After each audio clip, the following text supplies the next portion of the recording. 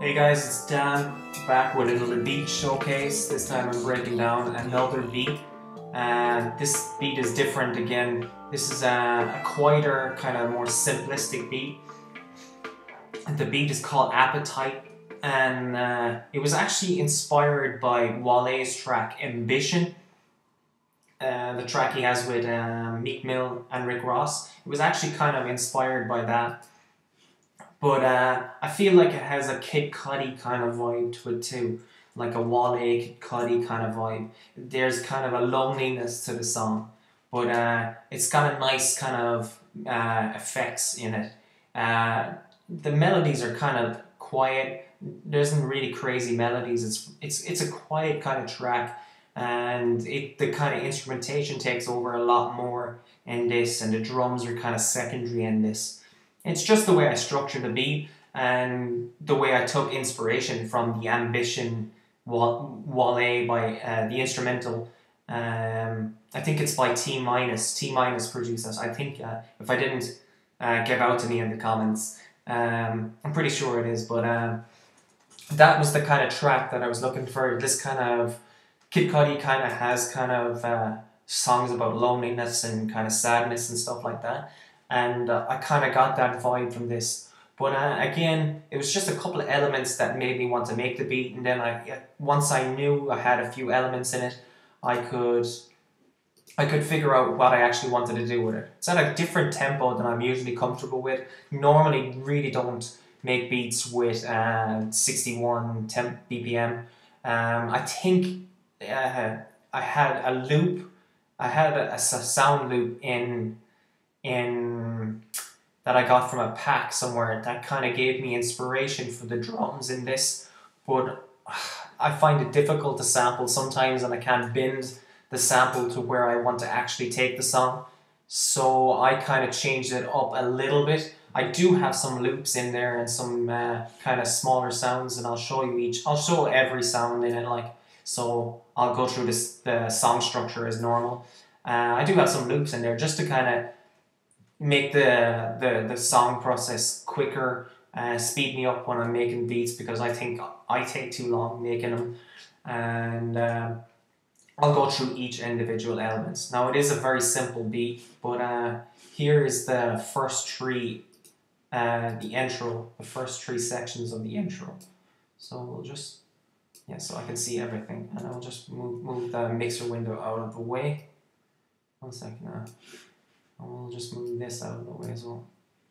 It's not moving for me. We'll just leave it there for a moment. Okay, and we'll just listen to what the elements of the intro sound like.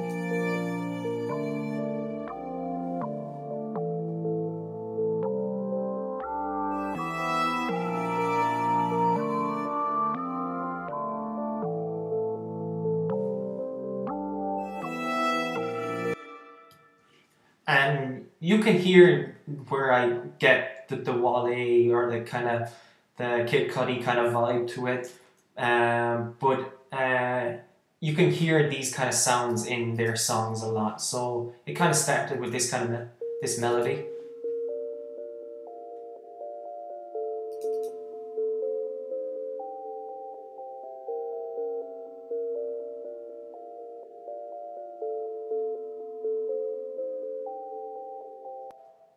So it's like a little bell kind of sound, but it sounds kind of weird, a weird kind of tuning. I did cut some sound. Oh, sorry, I'm looking at the wrong one now. Oh, my bad. I did cut out a load of kind of sounds out of this because it's kind of a dirty kind of scent, and it can really interfere with all the other elements in the song. It's in Massive. It's a synth called Calling My Earth, and I just kind of made this little melody.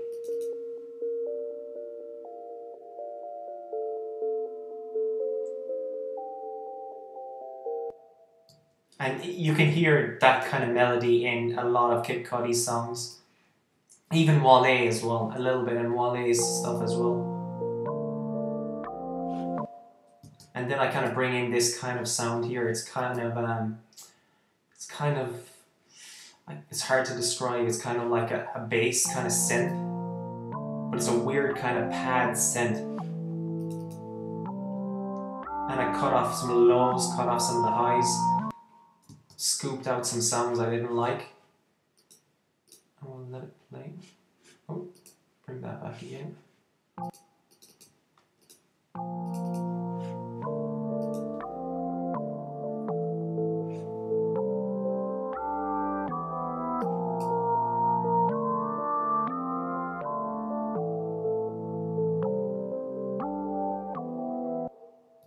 And they kind of create that haunting vibe in it. And that bass synth just follows the notes. They're probably just chopped a bit more in that one. Yeah, you can see that I just chopped up the notes to make it, the arc kind of make a melody, more of a sense in the Calling My Earth. And the Desert kind of tone is just kind of playing one note. So it's kind of acting like a little bit like my bass in this section, because there's nothing here. There's no bass in this section here. And I bring in another kind of section here as well. And this is playing this.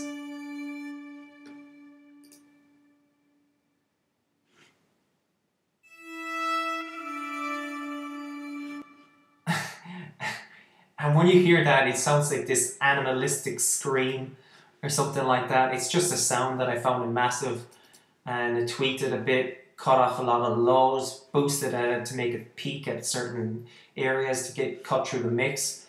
But altogether, it has this beautiful haunting sound.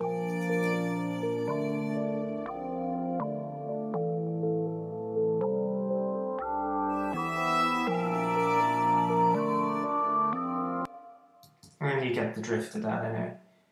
And we'll just kind of move on now. And then I kind of bring in some perks.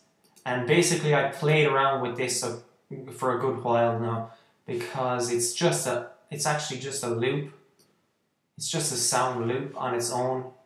Or it's just a one sound, but I kind of just played around with it with the delay, and I put so many different delays on these 3 different snares. They're all the same snare sound, but each sound has its own kind of section.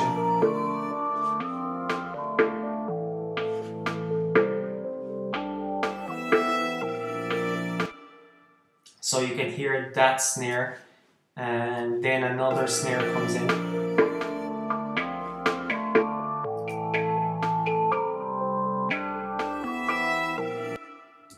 And basically all I did was really just play around with the delay in Logic, just play around with it, and came up with that kind of sound. And it's in the delay designer, and I just kept looking until I found delays that I actually enjoyed. It's the last snare as well.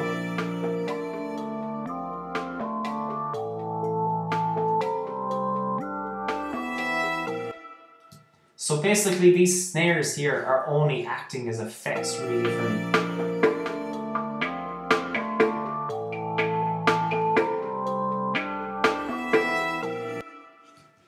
And that's all they're really doing there.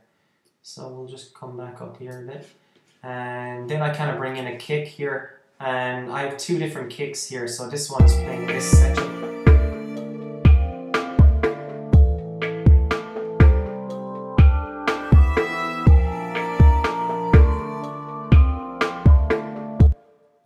And it's playing just a basic kind of kick pattern. It's just kind of following the beat. There's nothing over excitingly about it.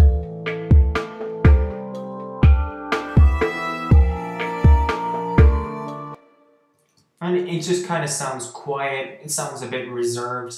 There's nothing really kind of coming out through it yet. I did bring in this kind of vocal sample here now. This is where it gets a bit tricky here now. This is where I started to tinker with the mix. I found this sample, I'll just play it on its own. And we'll just listen.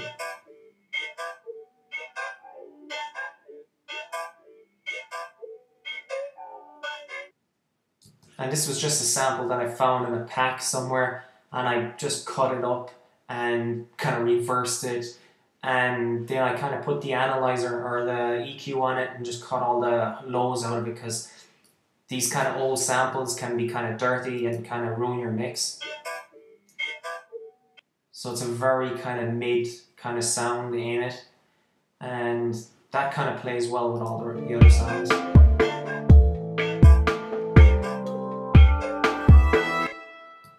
And it's just kind of acting like a metronome in the background. Next, another sample comes in. And this doesn't really sound like much. It just really doesn't sound like much, that sample there. I kind of did do an EQ on it again.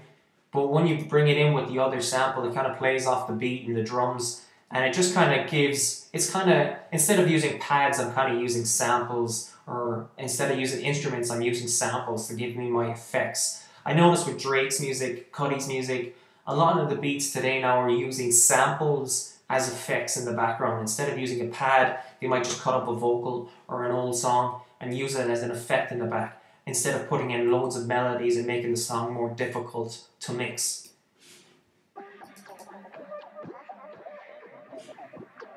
And it just, if I have to be honest, it kind of sounds just a bit boring there. But when you bring in the other elements of the song, it just, you can hear the change-ups there.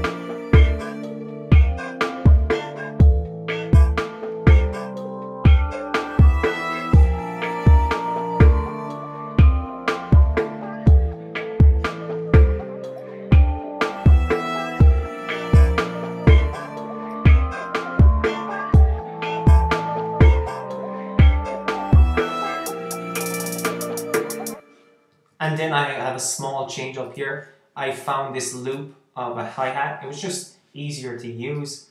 I felt it went well with the mix. And I was kind of experimenting when I was making this beat. I wasn't really going out of my way to actually make a beat. It was just, I loved those haunting sounds in it. I said I have to make something with this.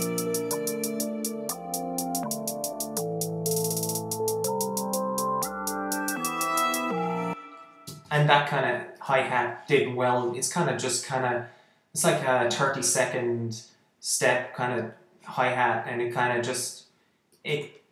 plays really quickly. It's kind of really weird the way it fits in with this beat, because it's such a slow beat, and it's just weird elements kind of conflicting but yet gelling together as well.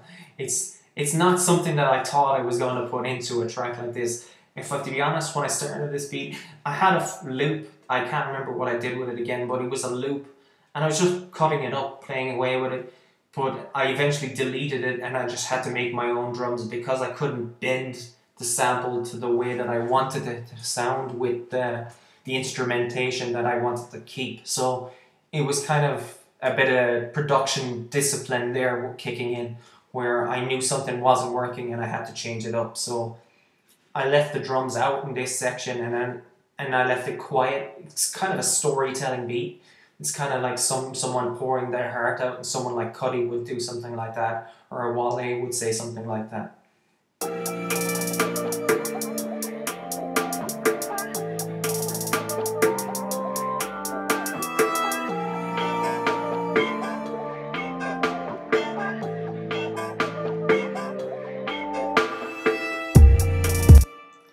And there was a little production trick there.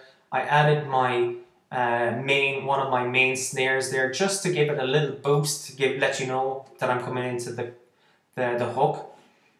So basically I cut out those main kind of riffs that are in the track. I cut them out at this last section.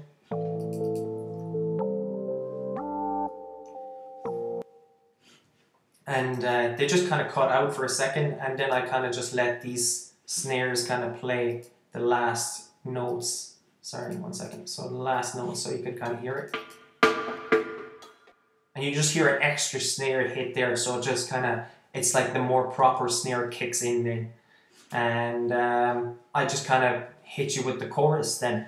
And basically it's the same elements again, except I have a bass line. I have an 808 bass line coming in. I have the hi-hats playing all the time then in that section. So it's the same hi-hat loop, but I have them playing throughout with the drums. So we'll kind of just go through the drums. I'll actually do the 808s first. So the 808 bass line just basically follows the same chords of the main song. So this is a really heavily compressed 808 kick.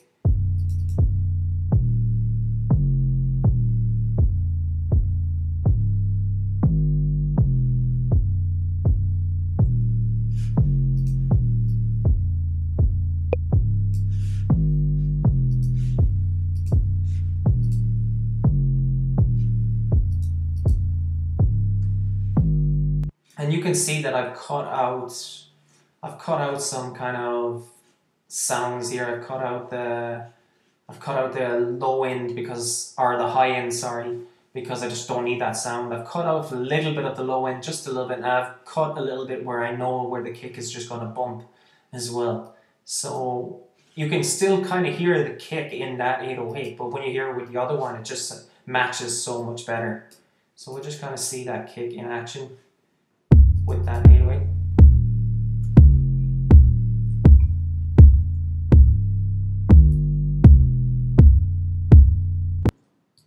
And it's just following the song.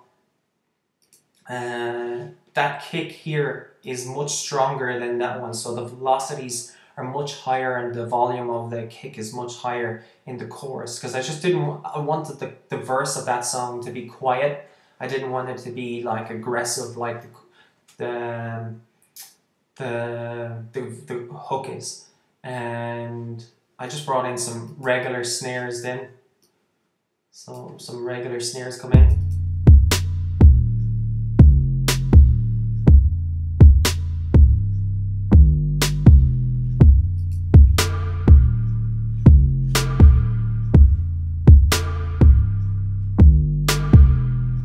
And you can see that happening now.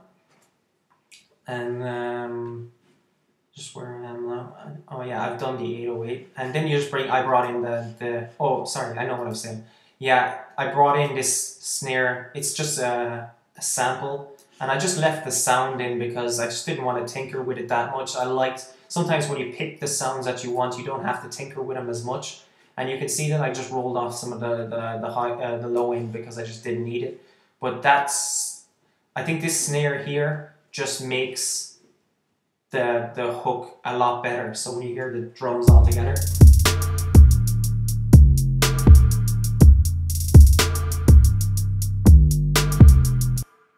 See, that's kind of my reverb snare that kind of gives it the atmosphere. And these two snares really here just kind of beef up that snare. So it just gives it an extra, because I really like a good hard kick and a really snappy snare. So the rapper can find the beat and stay on beat.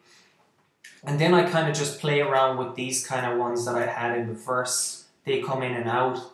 And it's different sections, and they just kind of add kind of the effects of the song. So like instead of using synths as effects, I'm basically using snares as effects.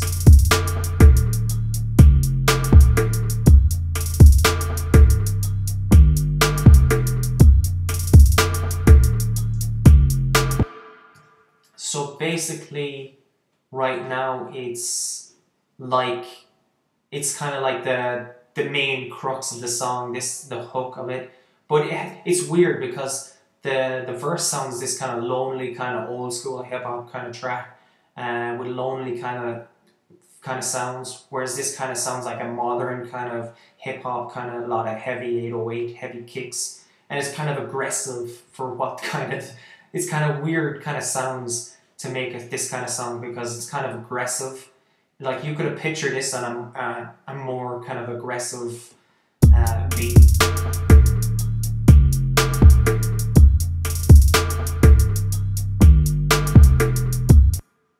And the snares, to me, they kind of act like a metronome in the background. Is not just as effects, but they kind of have that kind of cool kind of sound that gives it a busyness to the song. Sometimes when I make a simple drum loop, it's good to find sounds that are going to make it sound busy and kind of make the drums sound a little bit more interesting.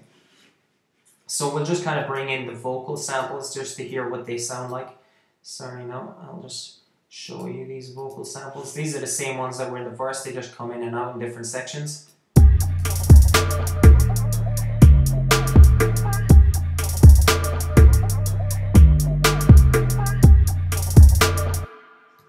And then you remember this one as well, so this comes in with the change up.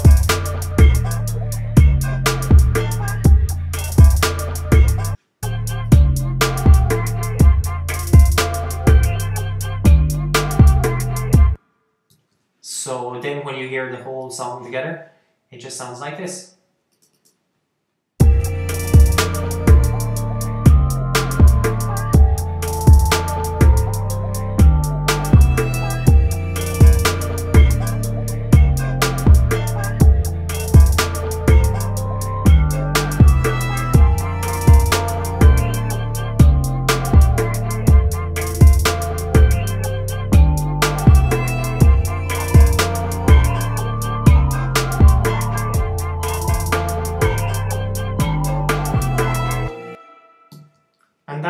hook. And just to make sure that I show you that there's two like little sounds that I have here. Yeah, and they just kind of give that another effect. I did cut off the last bit as well at the end.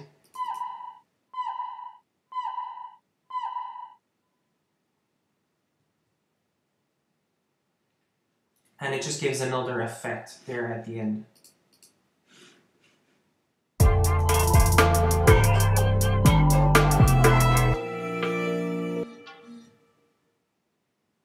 And it's just another effect there at the end. And what I just did with this section here is I just kind of took out the kind of drums here at this section.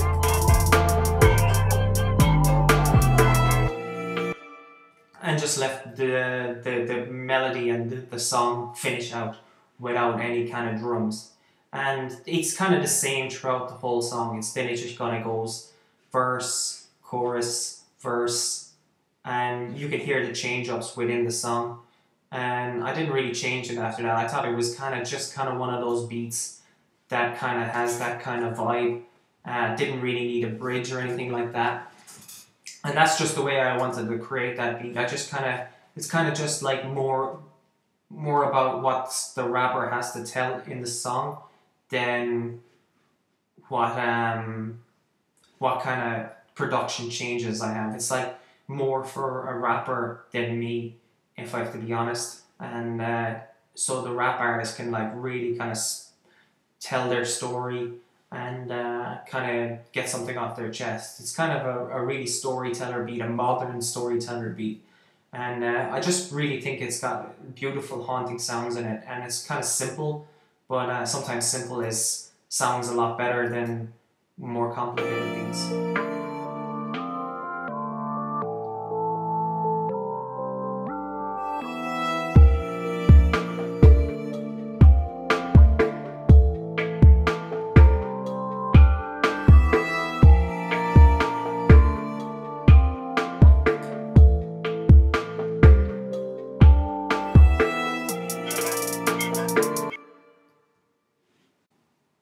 I'm just gonna play you out at the end there, guys. That'll be the end of the video. Don't forget to like and subscribe. If there's anything in the video that I didn't share properly, if I didn't go through anything, just give me a shout and I can show you more.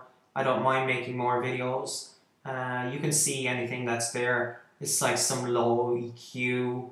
Kind of did some parallel compression here and there. The drums were parallel processed. Added some kind of compression on them. Also, I kind of EQ'd everything, made sure everything was good. And obviously I have like VCA faders there to help me control the mix. There's a lot of reverb in the song. A lot of the time it's Space Designer, and I used Prince Hall 1 kind of reverb in this one, and I used the snare chamber for my snares. And just kind of tinkering with different sounds, and that's really it with the mix. It's not really something crazy, just took time to tweak everything. That's all it really was. If I haven't covered something, leave it in the comments. If you have any questions, don't forget to ask me, guys. Take care, guys. Thank you.